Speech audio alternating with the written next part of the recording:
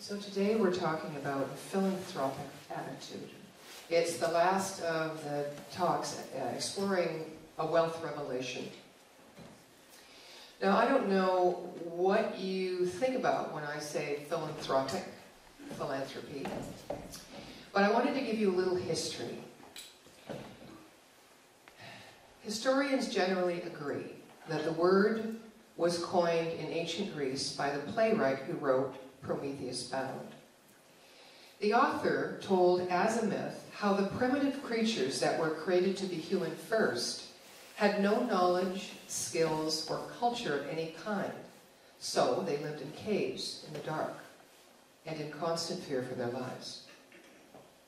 Now Zeus, the king of gods, decided, I'm going to destroy them, but Prometheus, who was a titan, whose name meant forethought, out of his philanthropos tropos, or humanity-loving character, gave them two empowering, life-enhancing gifts. The first of which was fire, and fire symbolized all knowledge, skills, technology, arts, and science. And he also gave them blind hope, or optimism. The two went together, because with fire, humans could be optimistic, and with optimism, they could use fire constructively to improve the human condition. Now the new word, philanthropos, combined two words, philos, loving, in the sense of benefiting, caring for, and nourishing, and anthropos, which means human being, in the sense of humanity or humanness. Now at that mythical point in time, human individuality didn't exist because there was no culture, including language, skills, and other differentiating attitudes or attributes. But what Prometheus evidently loved, therefore, was not individual humans or groups of individuals, but humanity as a kind of being, a human potential, what these proto-humans could become with fire and with blind hope. The two gifts, in effect, completed the creation of humankind as a distinctly civilized being.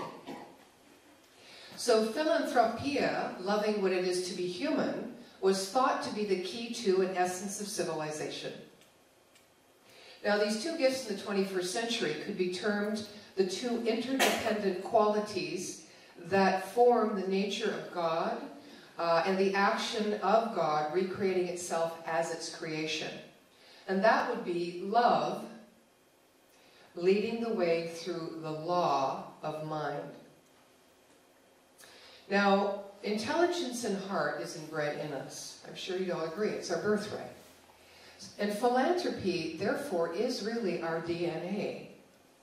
Now we have to increase our awareness of this truth by consciously uniting the two together by a philanthropic attitude. Now, when I thought about philanthropy, and I love the word because I get the greatest joy when I just give. And I'm sure you all can relate to that. And I get even more joyful when I don't think about what I'm going to give, to whom I'm going to give, when I'm going to give it, how much I'm going to give. Just when it's spontaneous, it's off the cuff, on the fly. Isn't that fun? I love that. And they say in our teaching that God or love is spontaneous.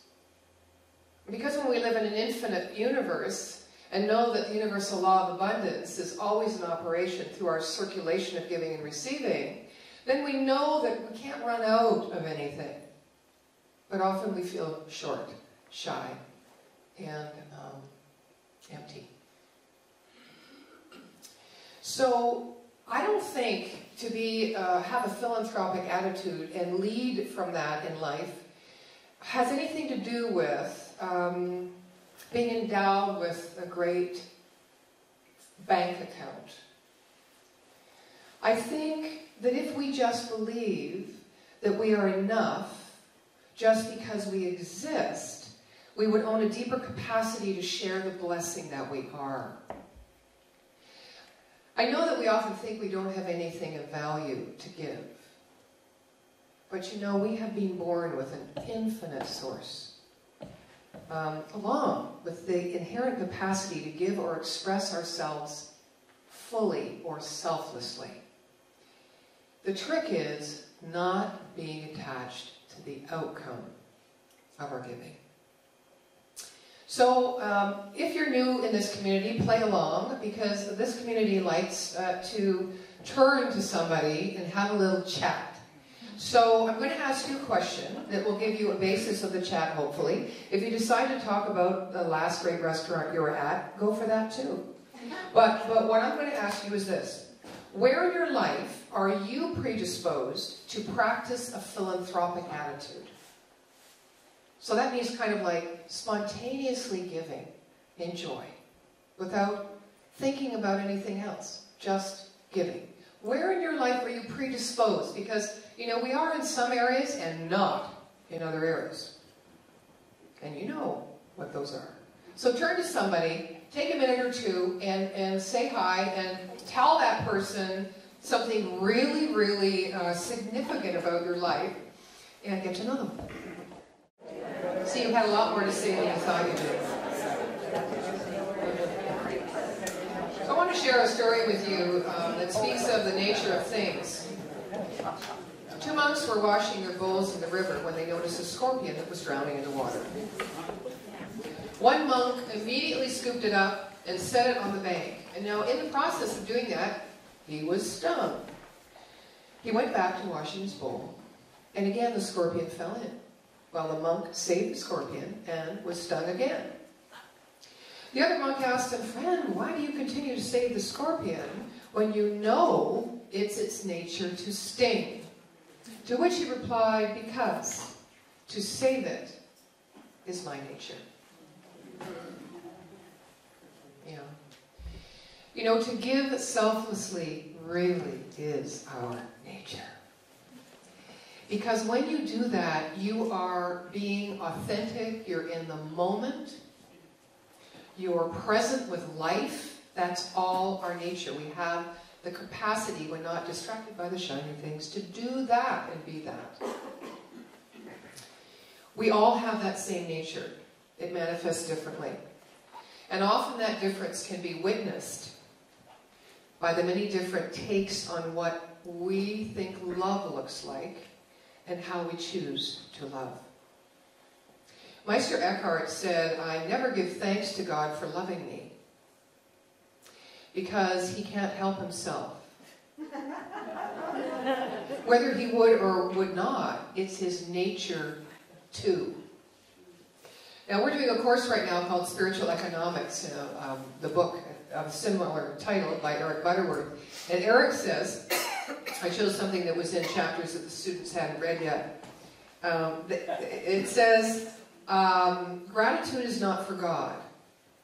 Now, this is interesting.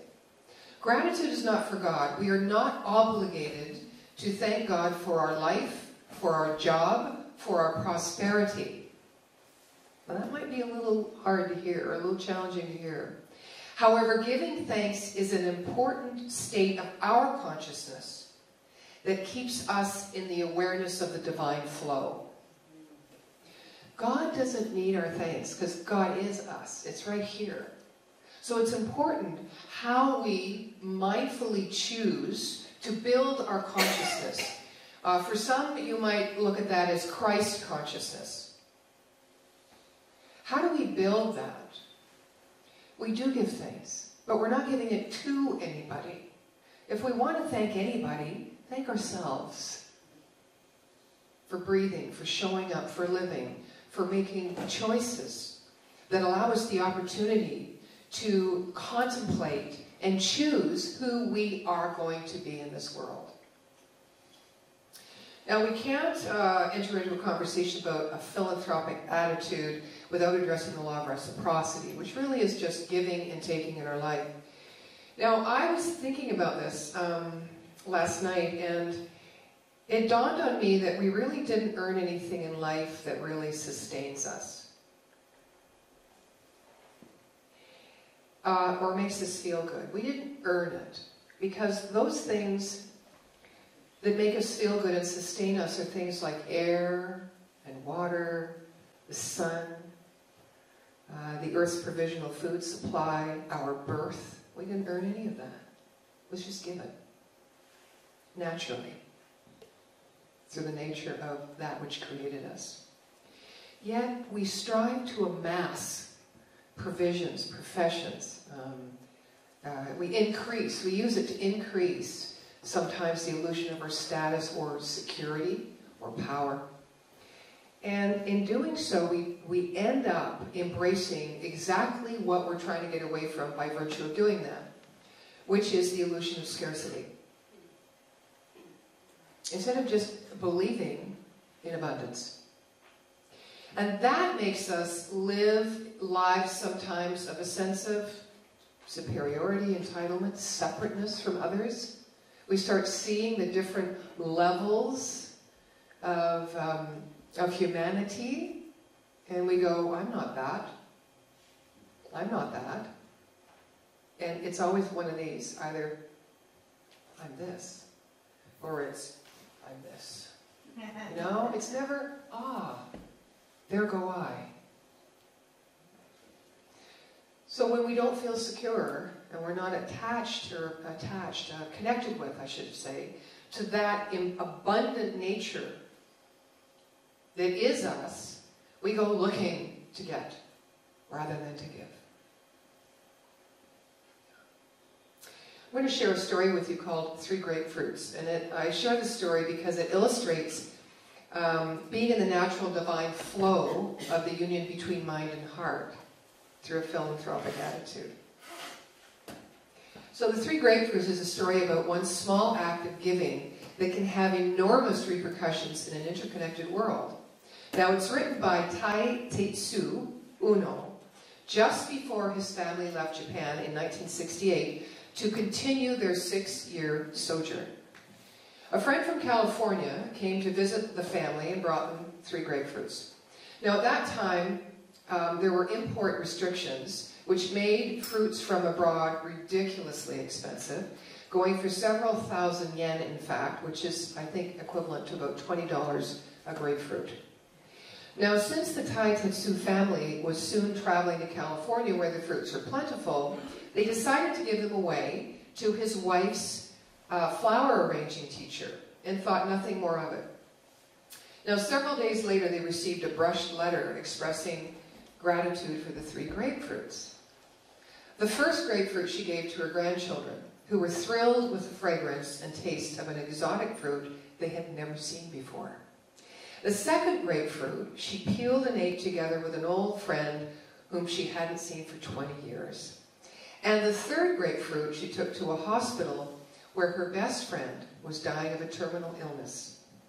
She hadn't eaten for more than a week, but when she saw the fruit, she wanted to taste it. Just a little piece. When she finished the first morsel, she went on to eat half the grapefruit. And her loved ones watched with tears of happiness that she was enjoying something. The teacher's letter once again thanked the family profusely for the grapefruits. And the Taitetsu family thought after reading the letter, well, just thank the grapefruits. But then they remembered what Buddhists said about one small act of giving. So in the Buddhist tradition, one small act of giving is said to be equal to countless acts of giving. No one can measure the effects of a single act of giving, for its repercussions are beyond our limited imagination. Now, one small act of giving is often referred to as dana paramita.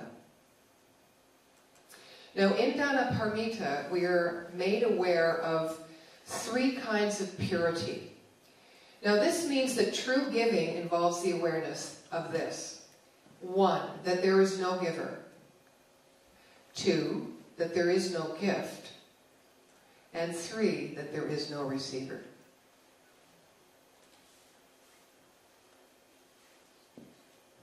I think that equals or spells no attachment. And I think it also can make you feel that when you give selflessly, unconditionally, selflessly, in the moment. You don't think of yourself. You don't think of really what you're giving. It's not a planned thing. You're not prepared. And you don't necessarily think who you want to give it to based on who you think might deserve it. Or based on maybe who you want to get closer to. Which is how I used to give. I had a hidden agenda. Wasn't always aware of it, in my defense, but oftentimes I was.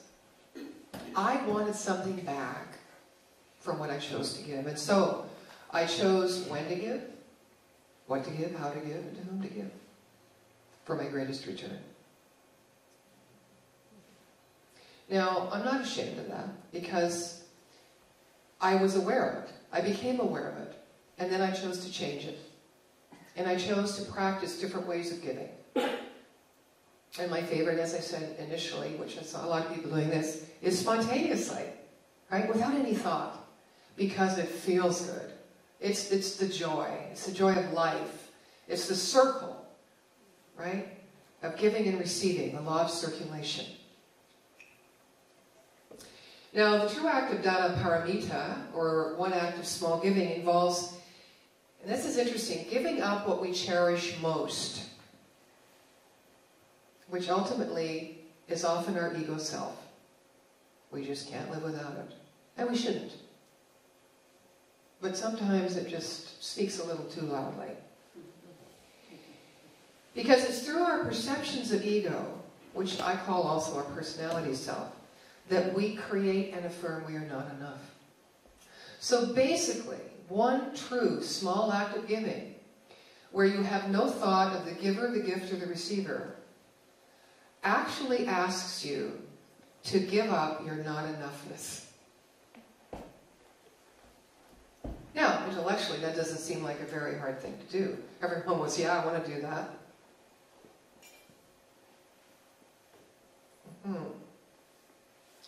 There's a teacher I know who encourages the practice of dana paramita with her children. Just to give you an example, I remember him telling me that he took his students to give fruits, another fruit story, to the homeless. And in doing so, he went out and he purchased the most expensive fruits at the grocery store.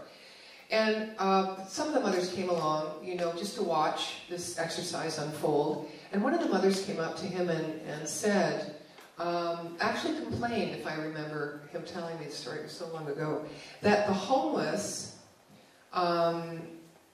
didn't deserve such extravagance. And he explained two important things about true giving.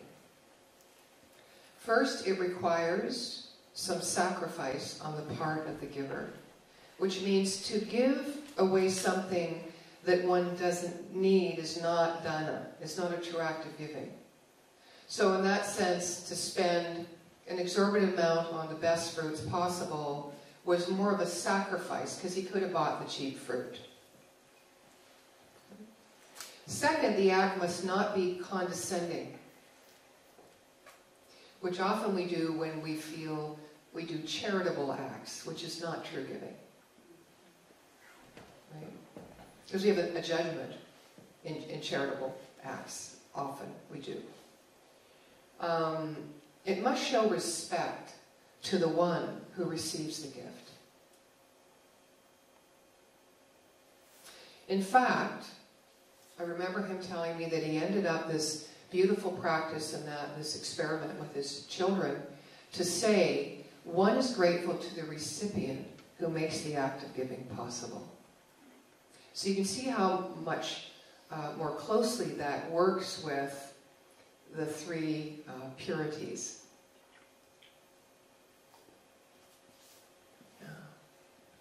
So some of the questions we might ask ourselves to become aware of our capacity towards true giving, or one act of simple giving, are these. Who am I to give and receive from without any expectation? Do I ever perceive selfish motivations in people who give to me? Do I feel indebtedness to those who give to me? Do I feel resentment at being asked to give? Do I have past experiences that might affect the way I give and receive today? And one of my personal favorites, have I encountered opportunities to give, but I've held back?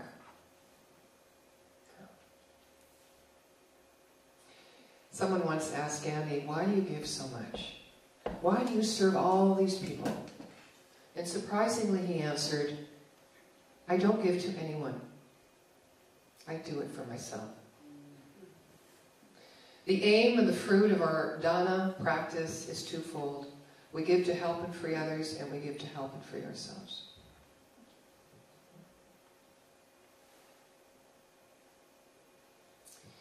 The Tibetans have a practice to cultivate generosity. Can't do this and hold the mic at the same time. Can you hold it? They take a potato and they just move it back and forth between two hands. I used to juggle, this is not that exciting. And the idea was to let go easily and to receive easily. Let go, receive, give, take, or give, receive. And you can use the word take for receive. Sometimes that's a harder word. I don't want to be known as a taker. I want to be known as a giver, right? But this is what they used to do. It's kind of a fun practice. You could breathe. Breathe on the intake, the receiving, and breathe out in the giving and let it go. A little story about the potato. It's a side note. I thought, what do they have? What do they have back in the times of Greece back then? They have potatoes, right? And they didn't have a potato at Jill's house, so I took an egg. I thought, well, that looks like a potato. I thought, maybe I should bring a lemon. And then I thought, no. And then I walk in here and there's a bag of open potatoes. So, how are we provided for? You know?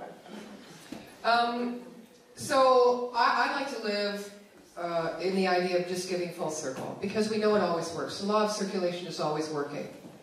The universe is reciprocal. We put our ideas into it, it spits our ideas back out in our experience. Right? Because everything is mind, one mind. We think with the one mind, we think into the one mind, we think as the one mind, the mind of God. So I'm going to close with a beautiful story of a retired Zen master. I feel like telling stories today for some reason. Retired Zen master shares that where he lived in Hawaii, the land was traditionally divided in pie-shaped parcels. Now, you may be familiar with this idea. And they extend from a point in the mountaintop all the way down the tops of two ridges that bound to the valley and to the sea. So they flow down. And some people forage for herbs and harvest timber for houses and canoes. They do construction in the highest levels, and others grow taro and vegetables lower down by the water, and still others fish in the sea. They give the products of their labor to their neighbors and to everyone.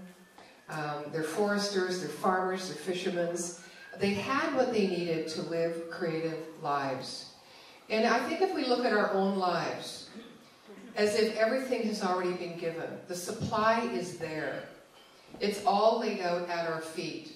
All we need to do is accept it by accepting that we are enough, meaning that we are divine in our humanity.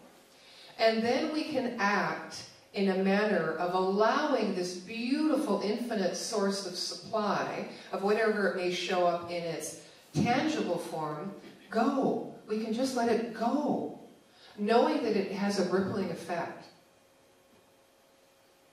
And knowing that as we empty the glass, right, what happens? It gets filled. God does not like a void, because God is all there is. And there's an infinite supply. So we can't run out of anything. So I think it's a beautiful idea, this dana paramita, this act of beautiful self-givingness. So it's not just about things that you give. In fact, if you do that, maybe reconsider next time. That hug, that love, that listening to somebody. And I know this is not new information to you, but we do forget.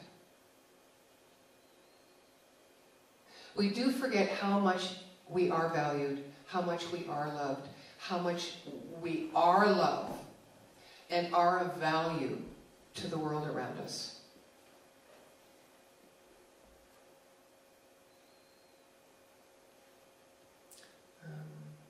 Just looking at the time. So I think I'm going to end with that. Holmes says, Dr. Ernest Holmes, who wrote The Science of Mind and Spirit, he says, right now, today, any sequence of cause and effect may be intercepted and changed and everything made new in our lives. So let go of those old beliefs that you may have brought in here today and realize the magnificence that lives within you, right here and right now. And act in a way that you always remember. Help yourself remember by the actions and the choices that you make. Blessings. And so it is.